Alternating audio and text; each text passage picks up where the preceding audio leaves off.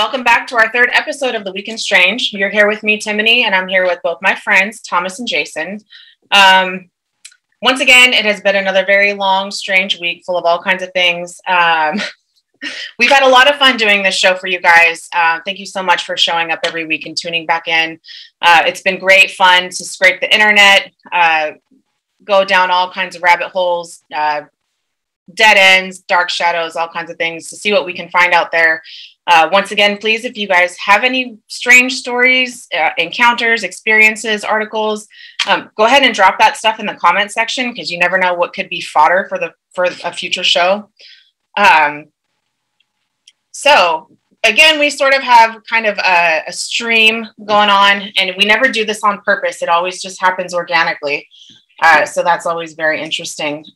So our first show is a headline from CBS News, and I'm just going to go ahead and read it for you. It says, burst pipelines causes bubbling, steaming eye of fire to emerge in the Gulf of Mexico. It seems like something that could only appear in a movie, but on Friday it was reality. The ocean was on fire. A gas leak west of Mexico's Yucatan Peninsula broke out of an underwater pipeline, causing bright flames to appear to boil up to the Gulf of Mexico's surface and create what many described as an eye of fire. Gas started leaking from the pipeline in the Campeche Sound at roughly 5:15 a.m. on Friday, according to a statement from the company that owns the pipeline, Petróleos Mexicanos, otherwise known as Pemex. That's pretty much all we get from the article. But I feel like there's something here that goes a little bit below the surface, if you could say that. Ring of fire, eye of fire, things bubbling up from the underworld, which is, we've kind of talked about that a lot on here before. Any thoughts from you guys? Well, there's another one also happening in the Caspian Sea at the moment, very similar. So are we dealing with some kind of Earth anomaly caused by the solar flare that's currently hitting the Earth? Because these solar flares do rupture fissures and things like that, and do cause earthquakes. The one in the Gulf of Mexico, I think that's also the primary spot where people believe that the dinosaur killing asteroid actually landed too, in the Yucatan right there. So I don't know if that is a symbolic thing, but it's just so surreal seeing that fire burning in the water like that. It's like, there's something alchemical about it. It's so unnatural to see water on fire. And again, I tend to see things very much in auguries and portents and symbols. And there's definitely that whole Gulf area. We have it's just funny that I've been recently talking about the Deepwater Horizon explosion last week. And now this week in the same area, we have this explosion happening now. So it's was that a foreshadowing thing? That I somehow detected that this thing was coming, and then it made me talk about the Deepwater Horizon thing last week. It's in the same area. It's very peculiar, the whole thing. But I'd be more inclined right now, and it's still important. Actually, it's fairly important. We can talk about other aspects, mythological and so on later. But in tandem with the Caspian Sea one, if that's happened now, I think it has. That we could be dealing with some earth changes caused by the solar flare we're currently getting battered with. So are we having a solar flare now during the solar minimum? Is that where we're at? Yeah. There's an eruption happening. That is a big one. It's happening right now. Yeah. When are we supposed to get hit with that? I think it's happened already. It's okay. Hit us already. I want to say there was an X class yesterday or the day before, and that's on the scale. They go up in. I can't tell you off the top of my head, but I know that X, I think, is the highest, and then below that is M, and they have numbers like a earthquake would have, like X2, I think is what it was. So it's a relatively big coronal mass ejection, I think is the term for it. But yeah, it does seem like if this idea that our climate here, our Earth changes on this planet are driven by solar activity, that once something comes out of the sun, it's going to go into resonance with something within the planet, whether it's the core of the planet or whether it's some sort of network like a nervous system with all the volcano tubes or something to that extent that it goes in there and and causes some changes within the earth, which are going to, you know, on the inside of it also show up on the outside, you know, just like as above, so below, as below, so above. If something underneath the crust, underneath the ocean, if that's becoming affected, we're going to start seeing it, you know, bubble out onto the surface. And, you know, I know you mentioned, Thomas, you mentioned about the, on Twitter about the BP disaster. You made that really nice kind of tribute post about Ian R. Crane and his story about it. It was almost as if there was some sort of living entity down there. And whether that is, you know, if we're talking about this in mythological terms, or we're saying that there actually is a, you know, a living being that our Earth is, and it, you know, could be bleeding a little bit right now by oozing out these, you know, if the pressure changed in this pipeline and suddenly there's just a ton more natural gas coming out, like a, you know, just like we've got regulators on our gas lines coming into our homes, I would imagine there may be something to that extent on these natural gas wells out there in the ocean, that if it just blows that regulator, it's just going to cause something like this to occur. Well, that post was interesting. I didn't actually do that. Someone had heard me and had basically transposed what I'd said in you know, on the show, and put it into kind of like a meme. And it's just so, and the meme is really popular. We've seen like the amount of hits it's got. It's been spread all over the place, and it's definitely affected people. That statement I made in the meme form, and then literally the week later we get this. Now, I don't believe these things are always an accident or a coincidence. I believe that we do have elements of foreshadowing in this. So this would make me, and I'm also going to mention something about the psychic weather report. I'll mention it through there regarding the sea, that has me now thinking about, is there something going to manifest from the oceans that may be significant in the scheme of things? I don't know why, but in fact, a friend of mine in America, a well-known singer, sent me, and you're not going to believe this, Timony, that video of the thing going up in the Gulf of Mexico, and she wrote Cthulhu Rises. And look at your t-shirt. Yeah. See, it's just what happens. It's what happens when we do this together. I don't know why, but it does. Synchronicities are off the charts lately, and it really does seem like we're tapping into some sort of common thread here, which I imagine, you know, as we go along throughout the show, we're going to go through kind of seasons of there being a particular theme that goes up, and then we're going to go into something else, and we'll kind of follow a current like that, as if we're, you know, on the ocean, you know, riding out the waves. But right now we're getting this wave here with all these earth changes things, and, you know, the next thing that comes along, we're going to start seeing auguries and portents of you know, the next collective unconscious wave hitting us.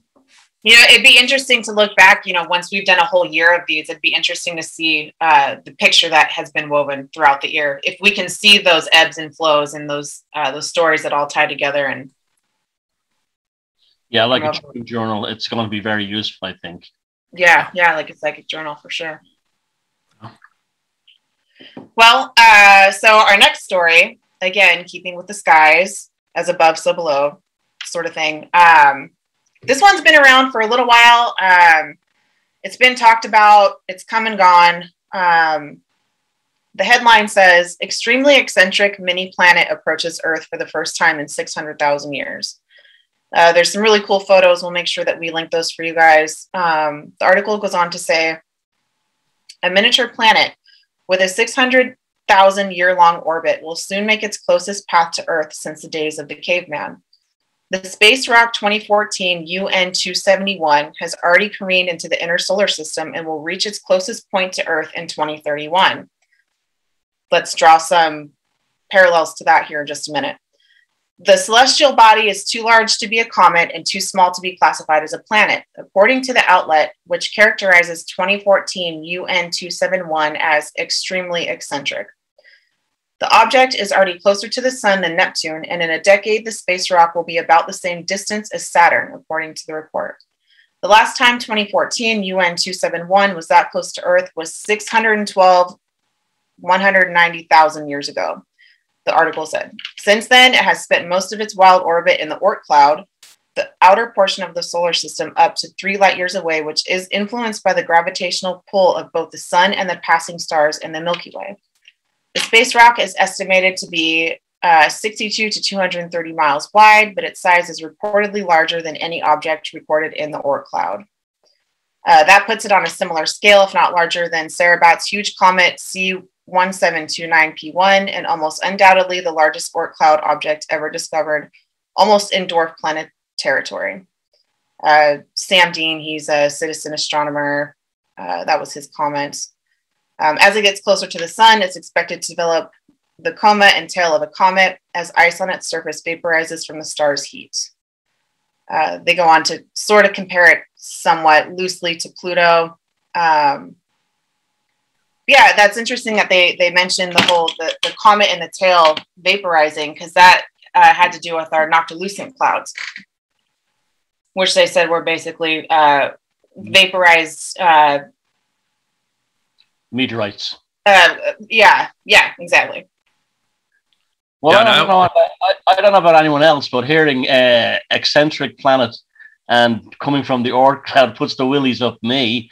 Eccentric seems like a very loaded term. Basically, we can't control or understand it. And as it gets closer to the Earth, we were talking about this with Ben in the previous show. It's going to melt and it's going to be outgassing. Now, this thing has a wacky orbit. This could and we don't know how it will be changed by Jupiter's gravity pull and so on. It's another one of these things that we're living in remarkable times. It's like every single day there seems to be news that blows my mind, and this is just more of it. I am concerned about the use of language, though. Extremely, what do they say? Unusual, erratic, or eccentric? Eccentric, yeah. Now, eccentric, when you think about it, is I think the real meaning of that term is to deviate from a circle, to deviate from a fixed path. I think that's what eccentric actually means. And so that's, these people drop each other little clues in the media. They wouldn't say an unusual object. They said eccentric, meaning it would actually deviate from its orbital trajectory. And, the effects of Kepler might have a sudden change if there was, some major outgassing or effects broken up by the gravity of Jupiter. It's 200 odd miles long. Now, this thing is pretty big. Whatever grabs hold of that gravitationally will grab hold of it. So one definitely to watch out for. And that's nothing this large has ever been seen that we know of coming out of the Oort cloud. And 600,000 years ago is a long time to actually kind of gauge if it had a previous effect on the planet. But I'll tell you one thing, this one is going to be one, this will be like an Oumuamua. This will be one that I'm going to be keeping my eyes well peeled on. Yeah, we've had a lot of those kind of, if you want to call them Nibiru-esque type, things approaching the Earth. We've had the Dark Knight satellite. We've had Oumuamua. We've got this guy. There seems to be something going on up around above us that I'm not sure what we're supposed to think about that, but it's something to pay attention to. And that's what keeps grabbing me about this. Like we already mentioned the language around it, and I see a lot of real, there's definitely some kind of linguistic manipulation going on here. I think I said it in the last episode that it wouldn't surprise me if the merchants of fear, the media, whoever is behind that media selling us the stories, if they are aware of some kind of natural cycle and they're pushing some kind of agenda to make it look a certain way. And with this, I just keep seeing there's these dates that always seem to be reappearing. For a while, like a decade ago, I remember I was looking into the whole Agenda 21 thing, and that was in conspiracy theory world around like 2012. And then that actually, is something you can go and look about Agenda 21 and whatever they call it, like the plan for the new American, whatever. And the next thing they keep coming into is like what they're supposed to be an Agenda 2030 thing. And there's just that thing they mentioned in this 2031. So it just seems like these dates are loaded with significance. And as you're mentioning, Thomas, like they communicate with each other by the way, the way they fire their cannons, there's just these little loaded linguistic bombs in there. And it's interesting to see that there's this sensationalism appearing around all this as if we're just suddenly discovering it. But I would imagine we've all known about this shit for a long time. It's written about in different mythology and it's all over the place. But they're capitalizing on it. The merchants of fear are. Well, the thing is with this these things like the Timony mentioned, a dark night satellite, Oumuamua, and now this thing. We've had the technology to actually find these things a long time now. I mean, radar telescopes have been knocking around for about 80 years, and there's been plenty of deep space observational technologies for a good 50 years. Why now? You know, and why now? There's got to be a reason. Why now? Yeah. Yeah, with all the stuff you're saying, Thomas, too, like you're in your own Chronicles, like what is this really about? You know, it's just the last year or so. It just, to me, it seems like some sort of social engineering to push something. And I can't put my finger specifically on what it is, but something is being pushed, and people are being conditioned. You know, the vast majority of people we see out there are following along with the social engineering that's being prescribed to them. Well, and these things could be bringing some sort of, maybe not like an actual extraterrestrial message that they're going to beam down towards us, but it could be affecting our consciousness in such a way. You know, it could be revealing a shadow. It could be presenting a shadow. You know, we can't really say yet, but there's just something about the way that they show up. Well, if you look at Lovecraft, the aliens or the beings, the beasts or whatever, the monsters don't actually kill the protagonist.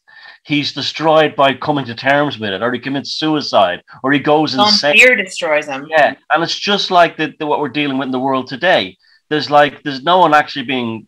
Are they being killed by the C word, not that C word, DC word, the pandemic C word, or are they? In a Lovecraftian sense, you know, writing down, this is my final moment of madness, I can no longer continue, this kind of thing.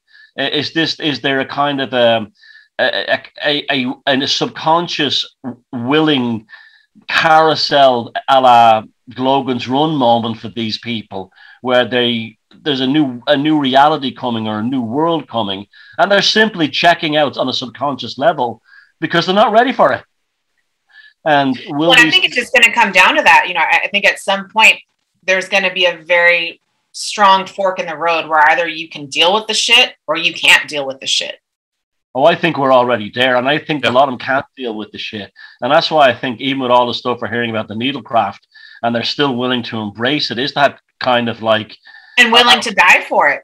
I'll take that. This is what they're saying. I will take that over the possibility, like you said, of some body or some object or some comet from panspermia type moment from outer space that will actually change human consciousness, because we're done with this and we're checking out. I mean, when this thing first started, I said it looks like a Doctor Who episode. It's even more like a Doctor Who episode every day. Yeah, it's just amazing that, like, yeah, there are people losing their shit about this, but at the same time, there's I don't want to toot my own horn here, but there's the alchemists like us who are taking these opportunities, and you know, we wouldn't be here on this show right now, the three of us talking, if there hadn't been something that, you know, got us going on a trajectory. You and me, Thomas, with Liber Velocity and the short films, bringing Timony on. It's like we're picking up on whatever it is too, but we're taking it and transmuting it into something beautiful, into something, you know, an emerging mythology. We're taking it and processing it rather than compartmentalizing it away until it, you know, explodes out of our chest, like out of the Alien film, you know. Yeah. So we brought into understanding. Yeah. So we can get a clear picture, no matter what it is. I'm not. And I really do believe that all the stuff that's going on, and I know the Christians with their end time thing, so love to see signs and they love to see all this stuff. As a pagan, I don't believe there's an end. I believe things start over again. And that's, I think, what's probably keeping us in the frame that we're in, is that we have a belief that, no, it's the beginning of a new system. Absolutely. And I think it could even come down to as simple of a thought process as, humans, we're programmed to we want to stay in what's comfortable, in the things that we know, the places we're comfortable with, the things that are known. So once you are brave enough or bold enough, or just, you know, make a conscious choice to step out of something that you know you don't want to be a part of anymore, there's going to be a part of your old programming, your old processing that's going to tell you, even though we know we don't want to go back there and it's fucked up and we don't like it, like, that's what we know. So let's just go there. So there has to be this like almost dualistic point where you can think two things at the same time and not, what do they call that? Cognitive dissonance or whatever. Not in that way, but just to know where you can take a look at what you're thinking and say, I know that what's happening is a process in me that wants to go back to what's known. But the bigger part of me knows that all of this weird stuff that's happening around me and making me feel uncomfortable, putting me into places I've never been before, I'm having to make choices I've never made before. That's a huge step forward in evolutionary consciousness. And it really could come down to something just as simple as being able to sit down with yourself and realize that these two things are happening and then make a choice. Yep. And then all other things like epigenetics, changing your DNA to deal with any kind of planetary changes or atmospheric changes. Right. I mean, we could go down that whole path too, with all the things that are being pushed on you, to where if you did make that choice, maybe your body wouldn't be able to be compatible with that stuff anymore. Yeah, I mean, all the options are on the table, and I want to see all the options on the table rather than to hide my eyes from the table. Exactly. Yeah. Yeah. Table's a good place to be.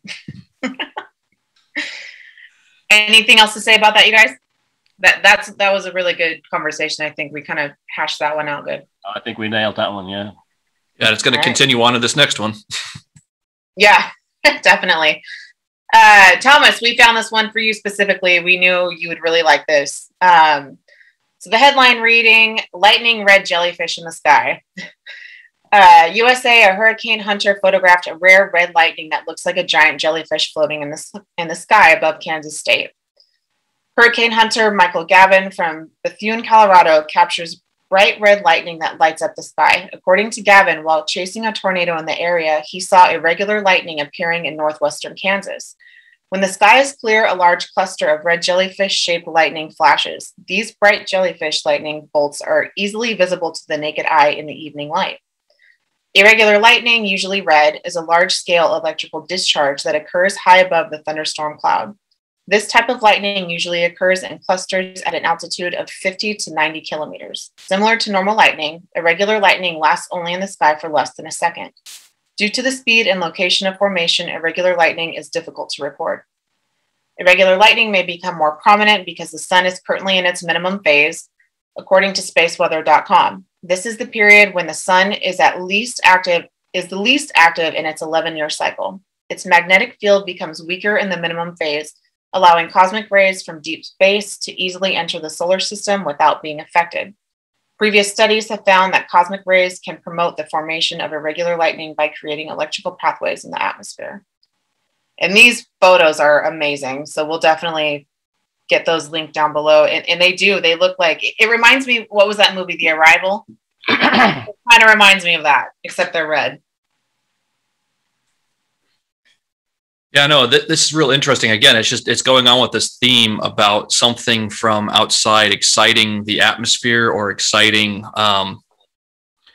the magnetic the magnetosphere to create these aerial phenomena. Again, not the UAP stuff, but these kind of northern lights, noctilucent clouds, and these strange atmospheric phenomena that maybe our ancestors from aeons ago, when the last change happened, they were seeing these manifestations up in the sky and looking at them and like painting them in rock art. And, just like what Jeff Woolwine was talking about, like they saw something and, they're not necessarily what they appear to be, but they're definitely something. And these people have experienced it, and the people that lived in Kansas last time around, they probably saw them.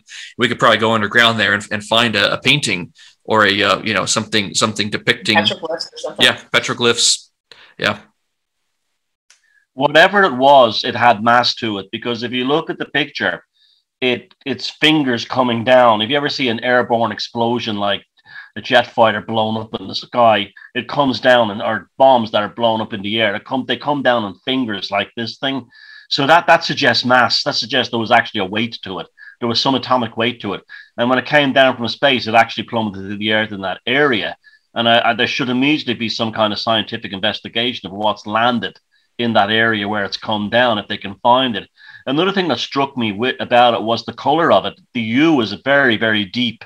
It's barely translucent. It's quite opaque, and it's very, very red, and it's very strong. So this thing, the agency of that color whatever it is, like a gas or something. I don't know what gas creates red. I know, remember the old-fashioned lasers used to fire them through a gas, and the gas made the laser light red. Whatever that was, it wasn't in the upper atmosphere. The whole thing came down with mass, and also came down with some kind of compound that actually, or some kind of gas that caused that red effect to happen. Because it certainly wasn't plasma, I don't think. I think they're just guessing that one. It's from space. There's no doubt about that. It's coming down. Has this one been seen before? No, I haven't. I was going through my head here, thinking back. I can't remember that one ever being reported or seen before. So it's a brand new one. And, it's like you said before, you said it's like those octopusy things in Arrival.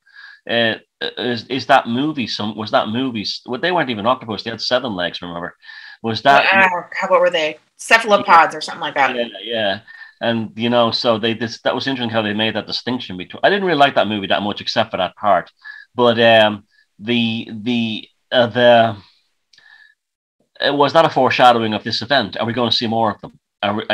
Again, we should look at we talk about looking at old ancient cave art or Mesoamerican art to see if we can find anything. But this is a new one. I've never seen anything like this. But whatever it is, it has mass and density. It has an atomic weight, and it carried with the agency in order to create that color. So it's almost like we were hit with something that was serious a bit, and it almost looks like ink. It looks like red ink. Yeah, it's very opaque. It's really weird. Yeah. It's dribbling down from the clouds almost. Which again is interesting because of how in that movie, when they were communicating, the type of language, it was like an ink blotter. Yeah, and they would just like spit it, and then it would like kind of fall down. Yeah. The red is what gets me. That's just the intensity of it. Yeah, that's just not something you see, Really? Especially against the black of the night, like and the dark blue skies, and then there's just this bright red spot that just doesn't look like it goes there. I mean, I was joking to myself the other day, we could call this show the day in Strange. Things are happening so fast. But now we could call it the hour in Strange. Yeah, the second in Strange. And another one of these watch this space thing. If anybody out there has aware of any red ochre artwork, particularly in Mesoamerican artwork, Aborigine, that might suggest this thing, show it. I think I've even seen Aboriginal Australian artwork that showed octopi in the middle of the desert, and that was always a mystery. How did they see octopuses in the middle of the desert? Well, maybe they saw this thing, and that's why they painted it. So this is definitely a really good not cul-de-sac, but rabbit hole to go charging down. I think it will be very fruitful digging into this story further. It really is color out of space. Yeah. And you reviewers and watchers of the show, remember, you're part of this our research team too. So, dive in. If you've seen things, take photos. If you find a story, something happens locally, please put it in the comment section. We would love to, it's hard for the 3 of us to always be able to search the entire internet. There's no way that's going to happen. So we'd love your help. If you come across things, let us know. And if you have photos of something that you experience yourself, photos or videos, br313@gmx.com. That's our email, br313@gmx.com. If you yourself have seen red jellyfish or something, anything, if it's strange, send us a story, send us your videos and photos of it. We'll reply back. Thank you. Yeah. The Fortean hotline, br313@gmx.com. And I will put this at the bottom of the video. Great idea, Jason. Yeah. Excellent. Tom, are you ready to take it away with the weather? Is it bad? Is it great? Are you happy? Are you irate? The weekend psychic weather.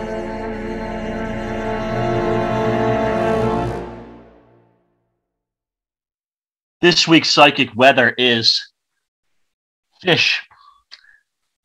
The reason I started the psychic weather program was to look out for when things became intense, when things became dangerous and pathological in a social way. I often used and primarily used the psychic weather reports myself to see the behavioral changes in people.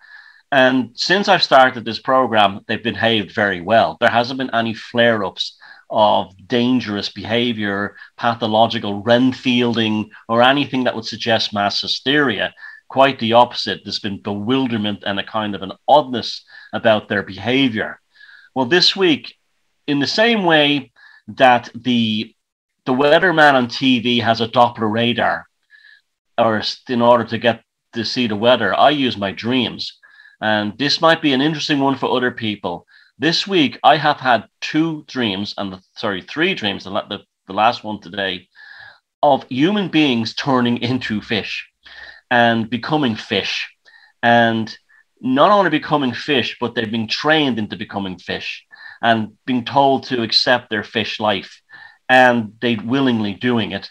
And I was not turned into a fish myself, but I was there observing it. And it was the specific type of Joe Normie, or Gene Normie, who was being turned into a fish. And they were becoming fish to go live in the sea.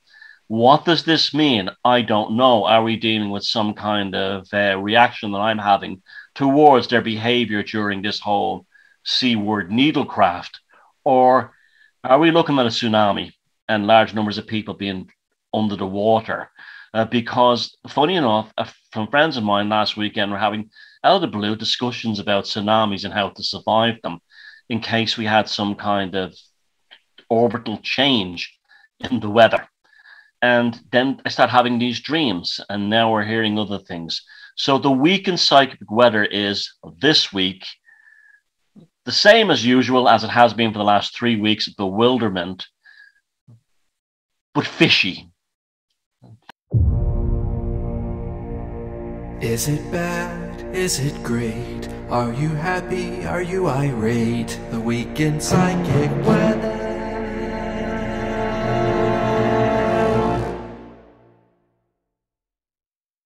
Thank you, Thomas. That was a great report. Something that I had wanted to bring up earlier, and it just seems to kind of fit in right with what we were talking about and also your report. Did you ever see a movie, and it's an older one, I want to say maybe like later 80s. It was called The Last Wave. Yeah. Did you see that one? Is that the one about they're all waiting on the beach in Australia? Yeah, they're Aborigines, and they have all of the petroglyphs and the cave art, and they're waiting for the tsunami to come. That's nearly early 70s. Richard Chamberlain is in it. Richard Chamberlain, yeah, that's right. Yeah, so early 70s, yeah. It's a classic, but I haven't seen it since I was a child. It's been a very long time since I've seen it too, but there was just a couple of things that we had talked about that reminded me of it, and then with just a few of the other things that you had said about surviving tsunamis and all that, I figured I'd throw that out there for people if they're looking for a movie to watch. It'd be a good one to watch right about now. Well, one of the reasons this came up about the tsunami survival thing is that we were both kind of interested in how to survive a tsunami. And the Japanese tsunami of a few years back, and the really bad one, the Fukushima one, and then the Phuket one in Indonesia and Sri Lanka. And I was in the spot in Sri Lanka where the tsunami hit, and they survived. The ones who survived were not in anything. So most of the people who died were in their cars or in their trains, or in trains and things, buses, or in their houses. And in Japan, most of them died in their cars because the water froze the electronic car locks. They couldn't get out the doors, and they were trapped inside. But there was numerous stories of people who were caught up in the wave, both in Indonesia and Sri Lanka and in Thailand and in the recent one in Japan, and just went with the flow. And just, if they were lucky that nothing impaled them, or they got landed, smashed against the wall and something hit them, they just were carried up. And some of them were old folks. And then they let themselves float back out to sea, and eventually they were able to hang on to something to be rescued or to paddle ashore. So I thought that was kind of also not only a good survival thing, but also an interesting metaphor that we're talking about in the theme of this show. If these air changes are coming, to go with the flow rather than to try and resist them. Exactly. Yeah. I like that. Kind of Jason, have to anything from you? I was going to say you kind of have to become a fish. Yeah. Damn it. It's too good to be true. Okay, this one I thought was really funny. Well, not funny, but interesting. I like the title of it, A Flock Circle. So, something out of the X-Files. Hundreds of sheep assemble a mysterious flock circle in a UK field. A 47-year-old who is a lecturer at Royal Holloway University in London said he goes past the sheep every day and they are usually very noisy. A huge flock of sheep has caused a stir after being spotted standing in a bizarre concentric circle in a field in East Sussex, the UK. Christopher Hogg, the man who spotted the never-seen-before phenomenon while out on his bike in Rottingdean, said he initially thought it was a spaceship. These photos are amazing, by the way. Hogg shared photos of the unusual spectacle on Facebook, following which many users said it actually looked like an alien ship. It was on my daily cycle when I came over the hill and saw this magnificent circle. At that point, I was about half a mile away, which made me think that whatever it was huge. It was saucer-shaped like an alien ship. Hogg was quoted as saying by Jams Press.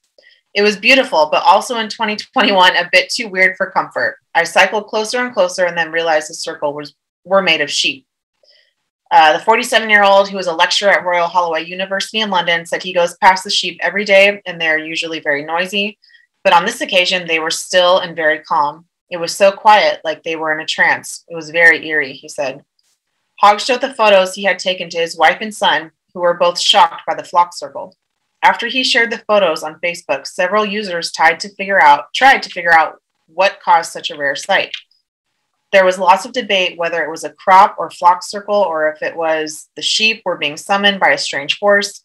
Others thought they might be pranking the farmer. We all agreed it was a mystery that warranted the recall of Mulder and Scully.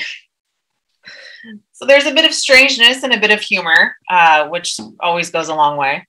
Well, sheep are stupid bastards. They're the stupidest animal in the world. They're so cute, but they're so seen them walk off cliffs. If one walks off a cliff here, the other ones behind them go, and they will walk off the cliff and plunge to their deaths. This is where we call humans who don't think and follow the sheep. That's the reason why. Now, we could have a situation here where there was something in the grass that maybe even the farmer put down in a circle, and 1 to 2 sheep start following and sniffing it. I don't know. And then the rest of them just randomly followed it. That's what I would think, because that's what they're like. They're really stupid. And another one is that, and they're nasty bastards as well. They're nasty. I don't like them. And another one is I saw a circle of rotating what you call those things in America, wild turkeys, and they were all going around the road. Turns around, there was a hormone that they was left in a circle or somehow ended in a circle, and they were following this hormone for the same reason. So, I mean, okay, here's how I tend to look at things, right? Even if that was a practical joke by a farmer to get the sheep rotating in circles, it has a Fortean echo with the behavior of human beings right now regarding needlecraft and the whole hysteria of the moment. Well, that's what he said. Even if it's a joke for 2021, it's still too weird. Yeah, and too appropriate. Yeah. The sheep circle, sheeple. Yep. All of that. Yeah.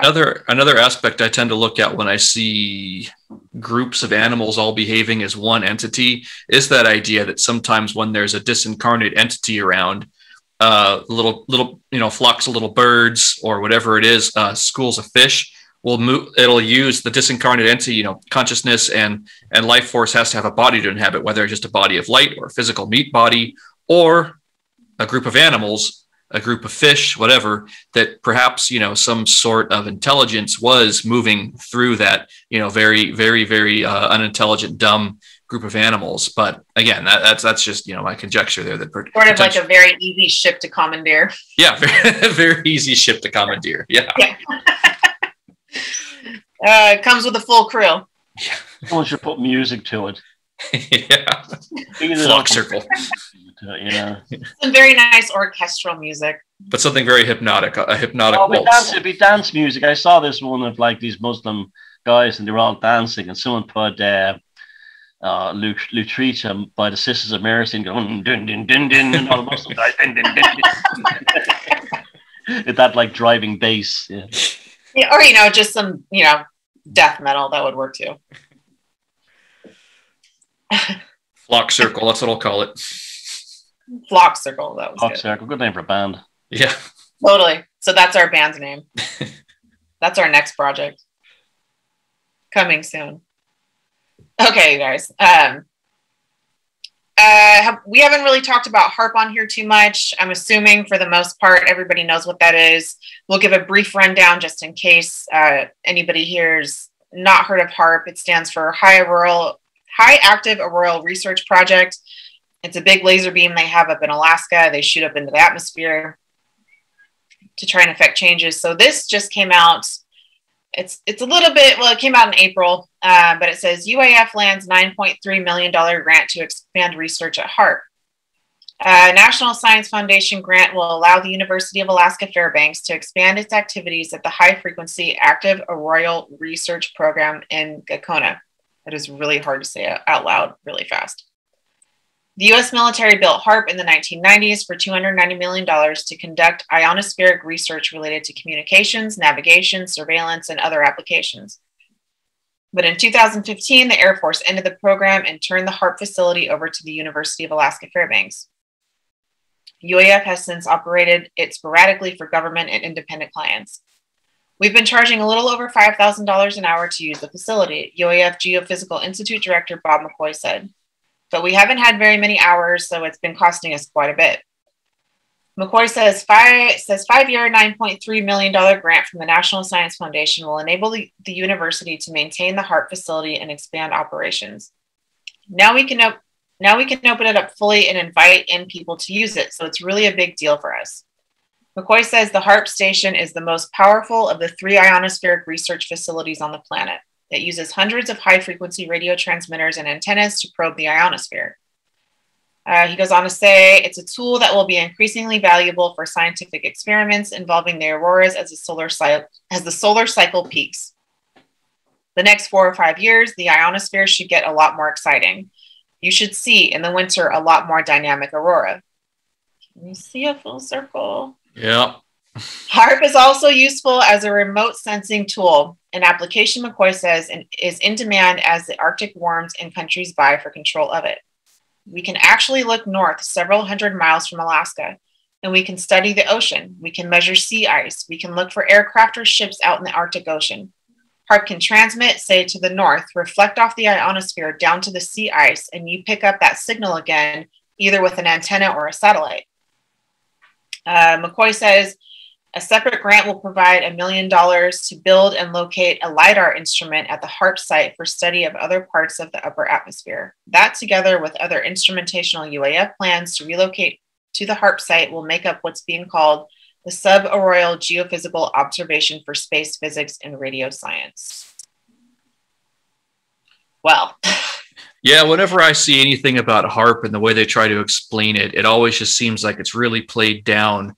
There's if you want to say there's a cover story there about what it's used for, but the thing that always comes into mind for me with HAARP is some sort of weapon. It's got to be they're using it for something. If the military put that much money into it, it wasn't merely for research for the sake of taking notes down in a notebook with a bunch of nerds. Like the research they're doing for it, what I imagine would be for using as some kind of weather manipulation technology.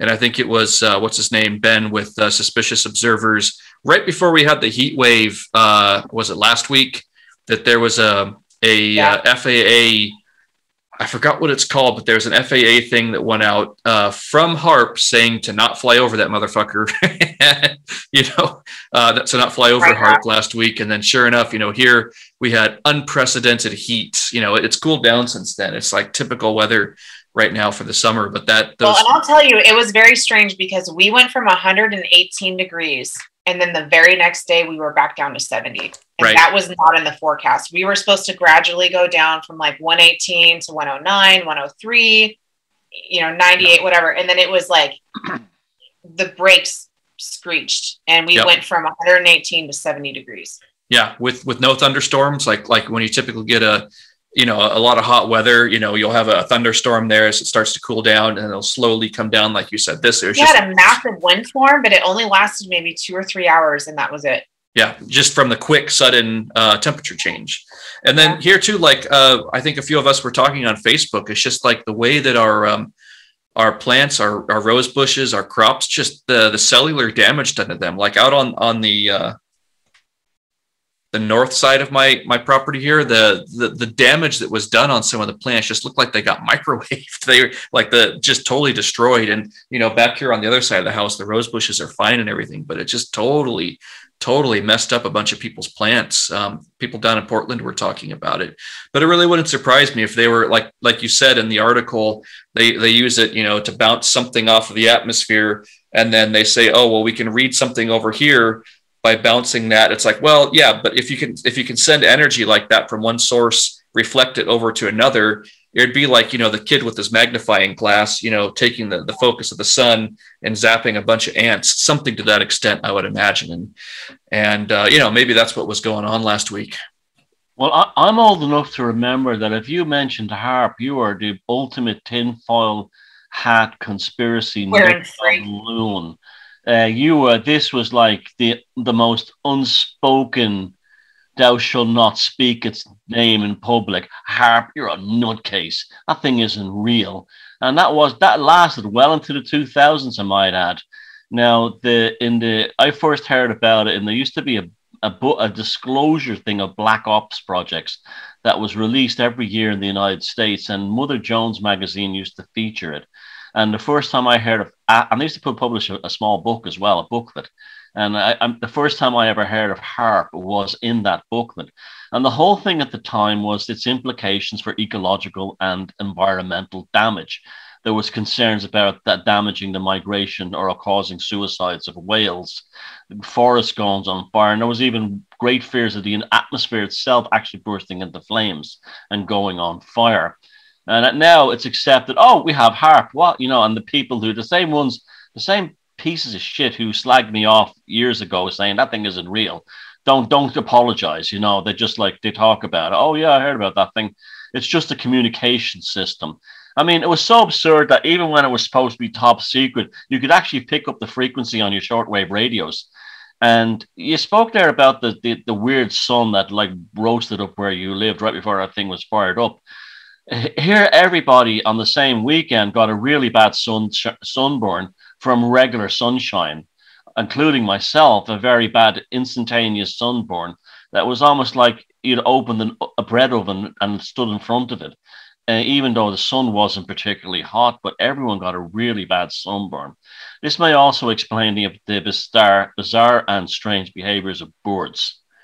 And this is a strange thing. This is something that I don't like it at all. It's one thing that the United States has this machine. It's another thing that it's affecting the entire planet. How this sits in international treaties and so on. How it affects, how directionable is it?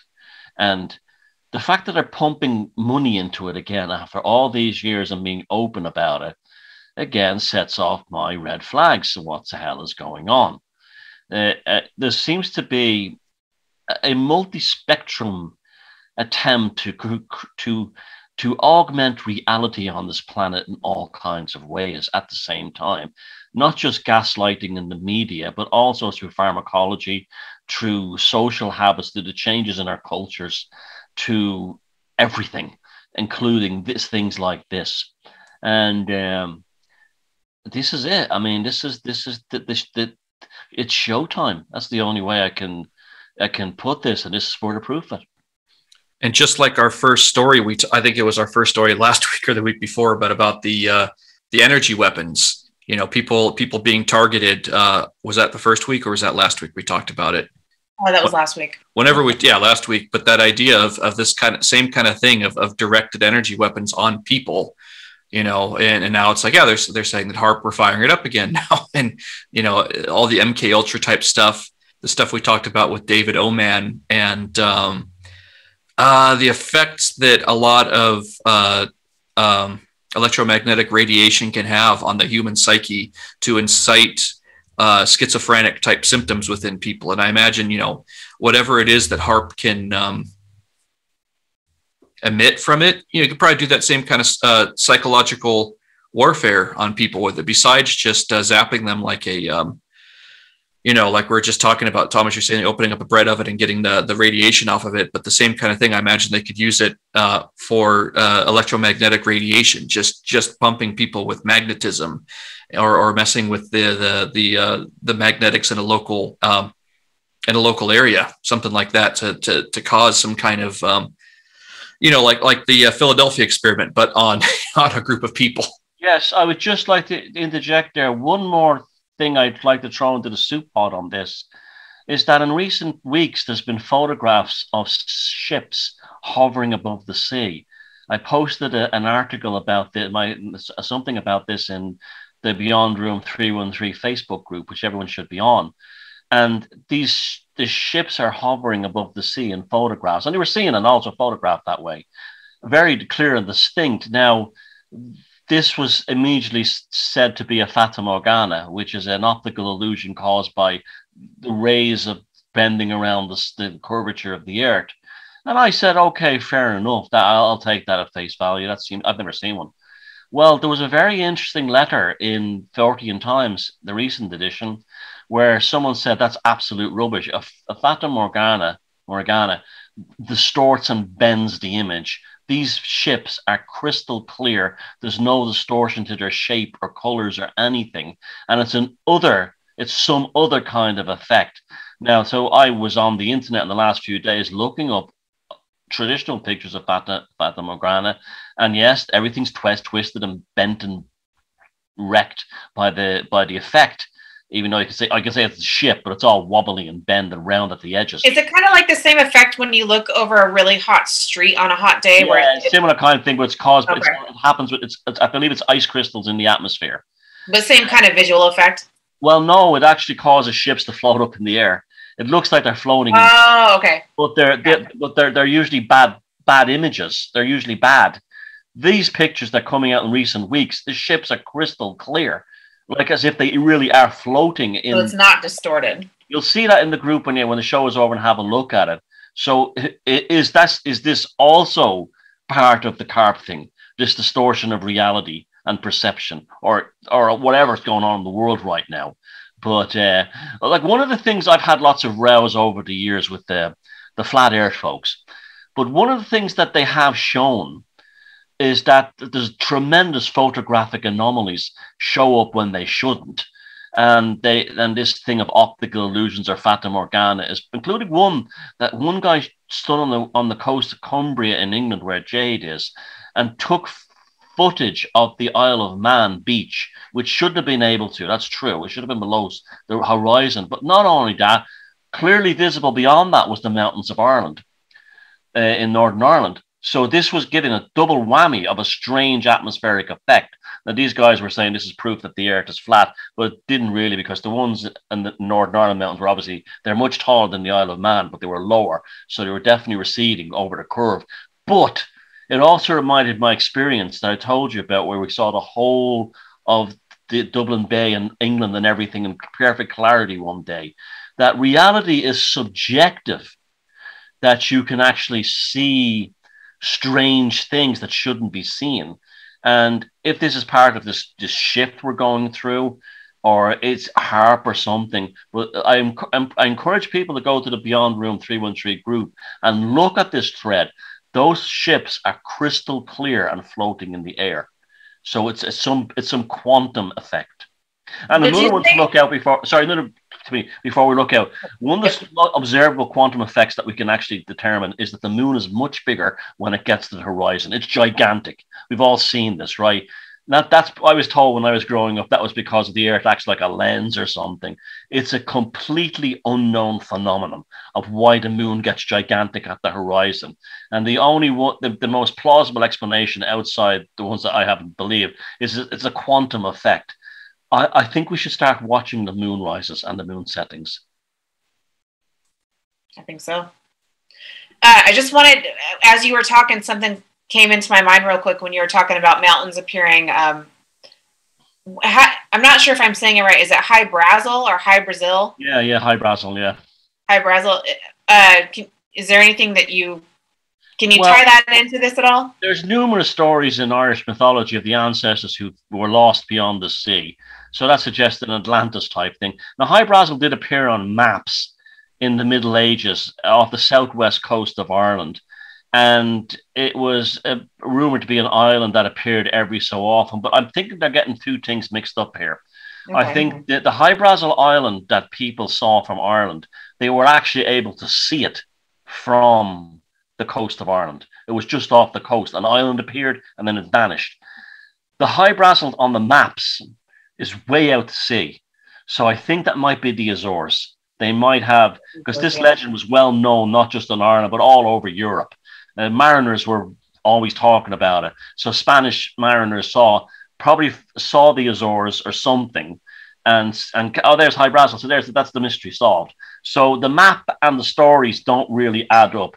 But yet there is the mythology of High Brazil, of the island that appears and vanishes, is definitely a strong part of Irish mythology. But it was constantly noted that it was seen from the shore. It wasn't way out to sea like it's shown on the Spanish and Portuguese maps from the Middle Ages, or not Middle Ages, from the great era of navigation. Right. Jason, anything? No, I was just kind of musing over that, and it's just fascinating to me that Thomas was talking about sometimes, getting little bits of information from the flat Earth people and that, and I'm just kind of chewing on that a little bit. But the one that always jumps out to me with them, that I don't like all the the big trees and the no mountains thing, but when they talk about the mud flood, I don't think it's as they describe it, but I think that there's some evidence of buildings being covered up by mud or by sand because of when the Earth does its dance. Yeah, there's going to be parts of the planet that they just get covered up by what's that called, a lahar, when there's a volcano and there's just this debris of ice melting from glaciers and everything. Like if Mount Rainier were to go right now, us here in the Puget Sound region, we wouldn't get the lava flow, but we'd be screwed over by the lahar, which is just all the debris. So yeah, I was just musing over that idea about, sometimes they do catch on to a little bit of something, and maybe there was something about that, but the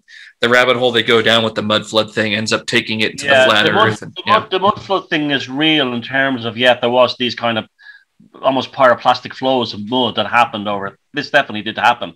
But the thing is, they go and see things like subway constructions in New York, couldn't cover subway constructions in London, and say that this is the mud all being cleared out or being put in. And also, American cities were heavily engineered when the railroads are being built. That's why you have Atlanta underground. That's why you have Seattle underground. They had raised the height of the shoreline around rivers and docks in order to facilitate modern shipping. And that's why you have this parts of these cities are underground. They're literally down there because there was a new ground level appeared. And that's the reason why buildings have half their windows buried, because they were part of the it was like, they're like land record. Why Holland is built out of the sea. It's like American cities were like that, except they didn't build out of the sea. They raised the ground level. The same thing. Yeah, they call it the Denny regrade here, where there's a street called Denny, and they raised up the deliberate engineering. Yeah. But there is that thing when when there's a cataclysm, I'd imagine. There's vast areas of Canada that was massive mud floods across it, and it was animals from thousands of miles were carried. Yeah, and this time around there'll be truckers and people at truck stops frozen with pristine Doritos in their mouth, like the way that we found woolly mammoths with little flowers. There'll be people. So to end it on a light note. It looks like we've got maybe a little bit of time for one more. So I did manage to pull up something. If you guys kind of want to jump in and go off the cuff on just one more, it's up to you guys. What do you want to do? Go on, go for it. Okay. So the possible link between Oumuamua and unidentified aerial phenomena. In some UAP turn out to be the extraterrestrial technology. They could be dropping sensors for a subsequent craft to tune into. What if Oumuamua is such a craft? A colleague of mine once noted that every morning there is a long line of customers stretching out from a famous Parisian bakery onto the street. I wish someone would wait for my scientific papers with as much anticipation as Parisians eagerly stand for their baguettes. There is one exception to this, however. It involves fresh scientific evidence that we are not the only intelligent species in the cosmos. Recently, there have been two sources for such evidence. First, the interstellar object discovered in 2017, Oumuamua, was inferred to have a flat shape and seemed to be pushed away from the sun as if it were a light sail. This pancake was tumbling once every 8 hours and originated from the rare state of the logical standard of rest, which averages over the motions of all of the stars in the vicinity of the sun. The second, the Pentagon is about to deliver a report to Congress stating that some UAP are real, but that their nature is unknown. If UAP originate from China or Russia and were a national security risk, their existence would have never been revealed to the public. Hence, it is reasonable to conclude that the U.S. government believes that some of these objects are not human in origin. This leaves two possibilities. Either UAP are natural terrestrial phenomena, or they are extraterrestrial in origin.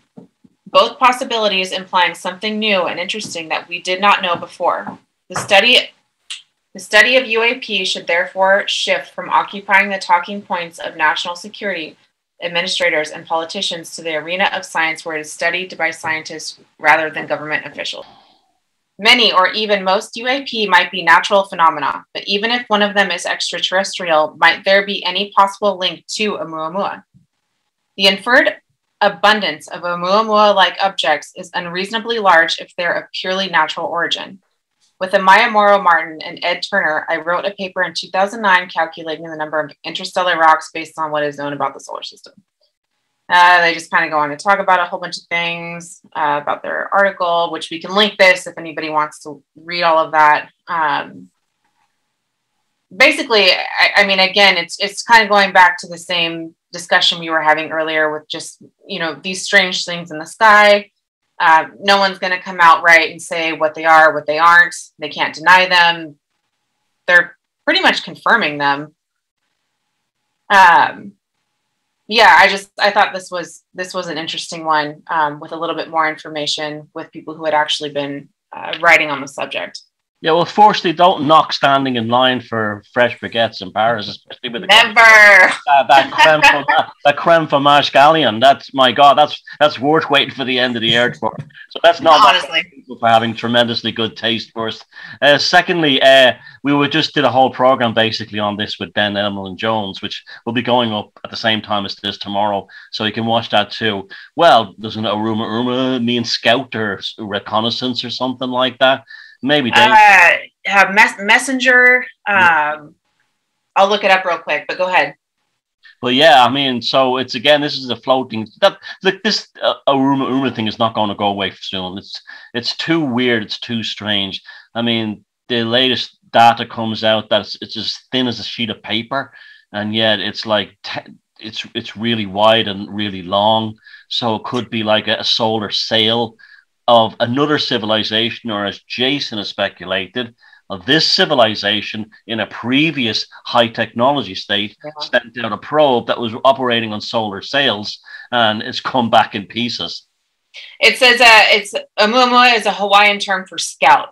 Yeah. Yeah. You were right. Yeah. Go ahead. Yeah, I mean, I think this Oumuamua thing is really fascinating, and we mentioned the Black Knight satellite too.